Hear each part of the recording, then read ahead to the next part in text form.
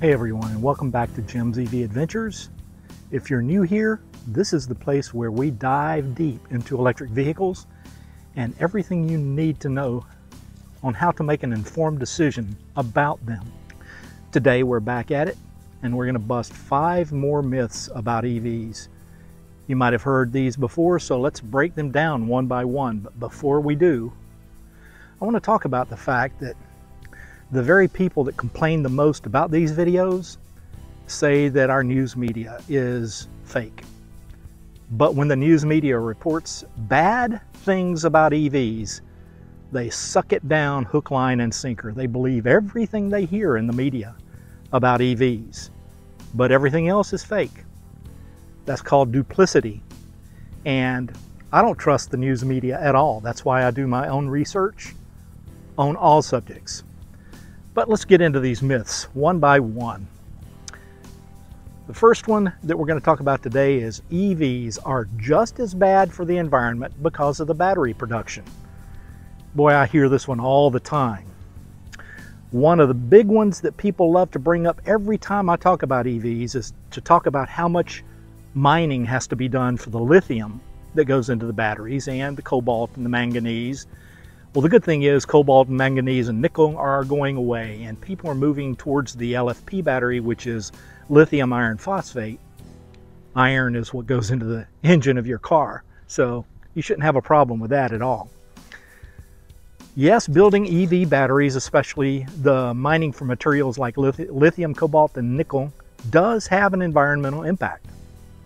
But so does mining for oil, like in the oil sands up in Canada. Are you aware that it takes 2 tons of minerals being moved to get one 42-gallon barrel of oil? But you don't have a problem with that if you're an ICE vehicle enthusiast.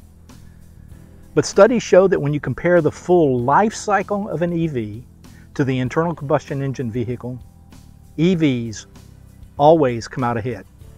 Always. And I'm going to prove that. I'm going back to the studio and I'll put some graphics up and discuss it a little bit more there. Okay, we're back in the studio and we're going to talk about this in a little more detail.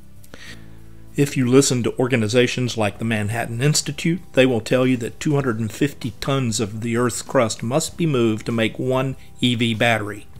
Well, my friends, that is just a bald-faced lie. The real number is closer to 30 tons, and that is reduced each day as more and more economical means are used to extract the ores we need to make batteries. And as you can see earlier, if you were to get your gas exclusively from the tar sands, that would be about the equivalent of 15 tanks of gas. So please, my ICE vehicle enthusiast, quit using the same old tired arguments that are nonsense. It's not acceptable anymore. Once EVs are on the road, they're much cleaner to operate, even in areas where electricity comes from fossil fuels. They still produce fewer emissions than traditional cars in that case as well. And the grid gets greener with renewable energy year after year. Do you realize that now almost 20% of the electricity in the United States of America comes from renewable energy? And by 2030, that number is going to be closer to 40%. But I digress. Let's talk about the second myth. The second myth that I would like to talk about is something that we discussed in last week's video, which seemed to have raised the ire of a bunch of ICE vehicle enthusiasts, which I don't really care, they're bullies. So here we go. Second myth is charging takes too long. A lot of people think that charging an EV will leave you sitting around for hours waiting for your car to get ready to roll. But the reality is charging time depends on when and where you charge your electric vehicle. Just take a look at some of these charging stations that I'm rolling in over my shoulder here. At home, if you're using a standard level 1 charger, yes, it's going to take you hours to charge, typically overnight. Depending on how many miles you drive, it might take 8 hours. But if you install a level 2 charger, which is something you can plug into a 1450 outlet, which is the same outlet you use for your dryer, then you can charge in as little as 3 to 4 hours, and sometimes even less. And if you're on the road, there's DC fast chargers that can give you up to 80% charge in between 20 and 40 minutes. A little bit longer for the Bolt EV. Think of it like this most of the time. You'll be charging at home while you are asleep, just like your smartphone. Guarantee you, most of you are probably watching this on a smartphone. When do you charge it? While you're sleeping. For long road trips, fast chargers are there when you need a quick top-up, similarly to stopping at a gas station for a quick fill-up. In this case, though, you're going to stop and go in and get something to eat, use the restroom, stretch, do whatever you need to do. We've talked about this 1,000 times. Typically, 20 minutes is about all you're going to stop at the most when you're charging your electric vehicle out on the road. I've also talked about this several times, and I'm kind of getting sick and tired of it, but you know, I hear it all the time. There just are not enough charging stations. To which I say,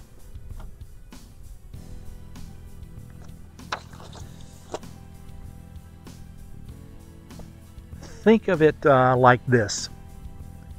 If you run out of charge while you're out on the road, there's a pretty good chance you're going to be somewhere within 20 miles of a charger, whether that's a level 2 charger or a DC fast charger. In fact, it is now so dense with DC fast chargers east of the Mississippi River, you're never more than 75 miles away from one, even in the what formerly was the black hole of eastern Louisiana and western Mississippi. That's starting to fill in quite nicely. Right now, there are literally tens of thousands of public charging stations across the U.S. and even more globally. Companies like Electrify America, ChargePoint, EVgo, and Tesla are continually adding chargers to their networks. Apps like PlugShare help you locate that nearest charger. And many EVs come with a navigation system that fixes the ability for you to just plug in where you're at and it'll find a DC fast charger for you, and you can navigate to it using their navigation app. So while charging stations may not be on every corner like gas stations are, they're popping up in more convenient places like malls and workplaces, restaurants, and with ongoing investment, the number of chargers will only keep growing exponentially. Now let's talk about something that I don't really have to worry about here too much in Florida. EVs don't perform well in cold weather.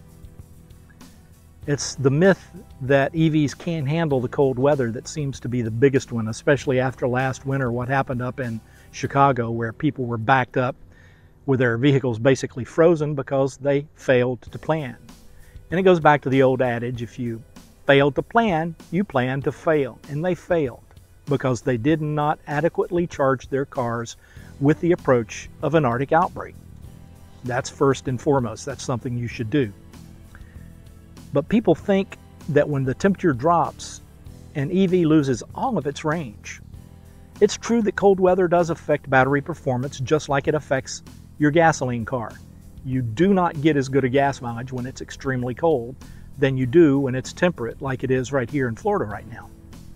In colder climates, you may see a reduction in range, but it's usually in the neighborhood of 10 to 20%, not 60 to 70% like you hear in the news media. Again, our media is laughable at this point in time. With charging stations more available more than ever, driving an EV in winter is no problem at all with just a little bit of planning.